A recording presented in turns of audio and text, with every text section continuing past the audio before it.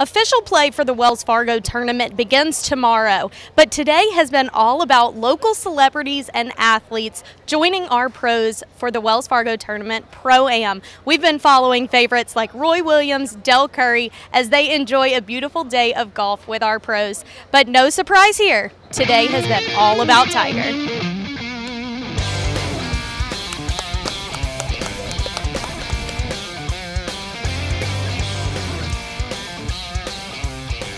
The golf course is much harder than it used to be, that's for sure. It's longer, but it's also more difficult. The greens aren't quite as fast as when I remember playing here, but they are more difficult. If it's like this for the rest of the week, they're going to be, pretty springy.